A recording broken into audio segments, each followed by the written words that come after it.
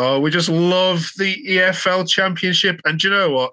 Thank you, QPR. Thank you, Marti Fuentes, because you have made this league so interesting single-handedly by yourselves in the last couple of weeks. Not only now is the bottom three got teams sweating above them all the way up to Sunderland, but now the title race is blown wide open. So thank you, QPR. And I'm not wearing my QPR shirt, but I promise, a promise is a promise, and I will promise that I will present the last show of the season on this channel in a QPR shirt.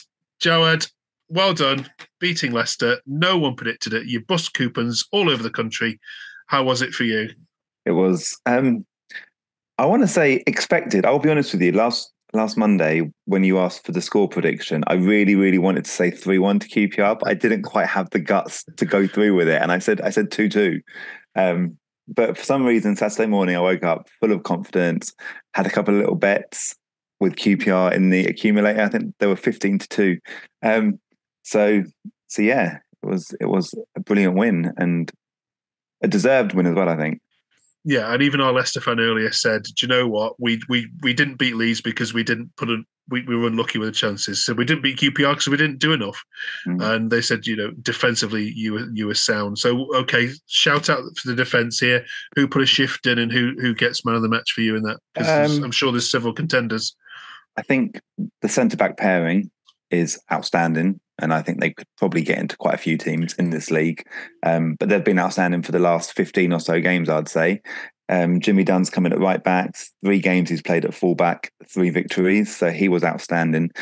But I actually think an unsung hero at the weekend was Isaac Hayden in the middle, because no one's really spoken about him, but he just kept everything ticking over, protected the back four, didn't lose the ball. So I think he has been an outstanding signing, to be honest. And lots has been made of Dunn at right back. I think there's lots of people when it was, perhaps including yourself, that when it was first decided that's where he was going to go, we might have been quite sceptical. But has the manager proven you and lots of other fans wrong? Yeah. I think it was a really brave call. I think right back's been a problem position for us for 2 or 3 years now.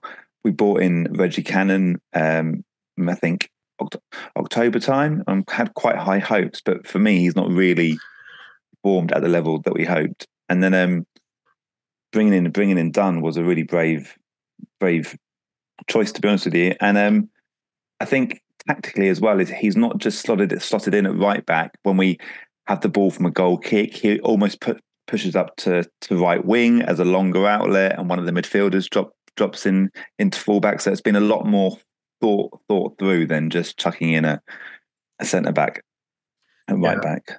Yeah. Okay. Okay. Looking at the table now, you've managed to not only jump ahead of Huddersfield, but also now Birmingham City are below you. Is it nice to look at that table and see that there's just a bit of traffic between you and the bottom 3? Not many points, but there's teams there that now have to go and perform.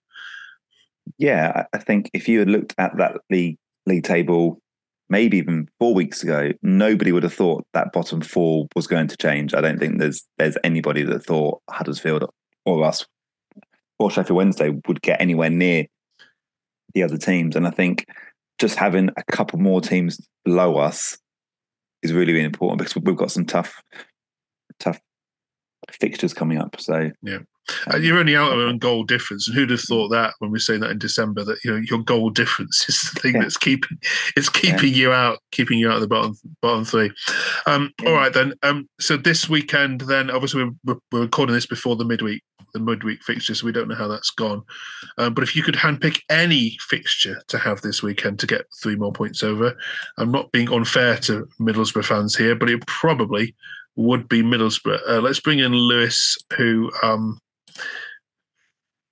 has the face of an old QPR fan, because Lewis, Borough are in disarray, and I think I'm being kind there. Explain to the QPR fans watching this how they can go about beating your side this weekend?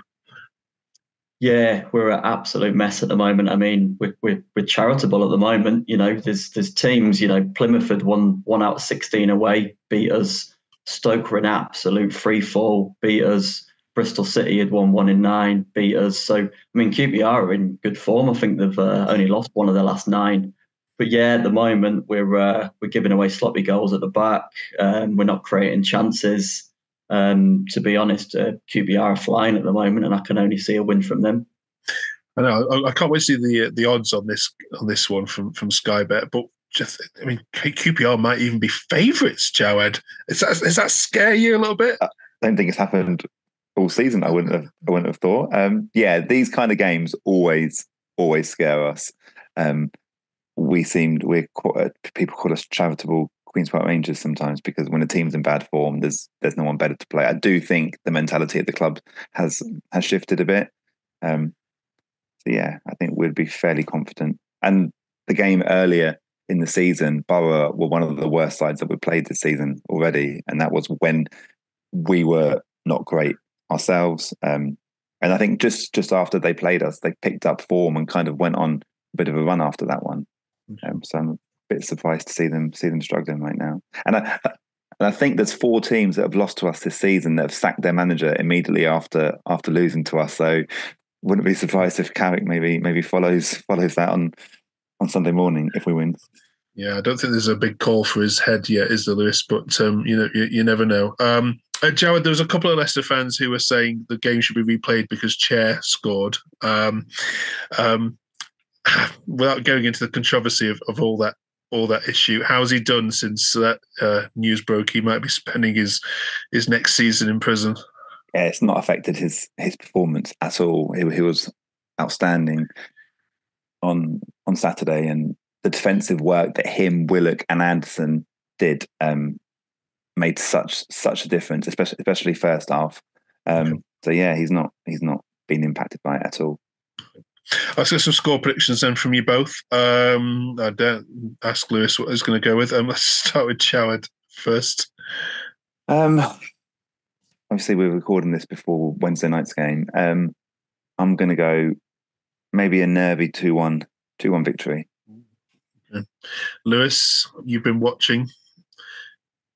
Yeah, similar lines, but probably less nervy. I haven't predicted a defeat yet, but I'm going to predict a 2-1 win to QPR, and it'll probably be maybe a consolation goal every time we seem to play them. Elias Chair just absolutely runs rings around us. He's always quality on the pitch. Him and Willock dovetailing on the wings, and Dykes always causes problems up top. So they're on form at the moment, and we are just, I can't see us getting anything at all. So I think another 3 points closer to safety for QPR. Okay. Thank you both. Jawed, before you go, give us your February Player of the Month for QPR. I'm guessing there's a few to choose from here. February Player of the Month for QPR, I think, is Isaac Hayden. His signing, I think, on and off the pitch has been huge. In the interviews that he's done, he speaks about players taking responsibility, and he's done that on the pitch, leads by example, and I think he's brought out the best in the midfielders around him. So players like Colback and Field have definitely improved playing alongside him. So I think if we do stay up, I think he'll go down as one of the best signings that we've made in a long time.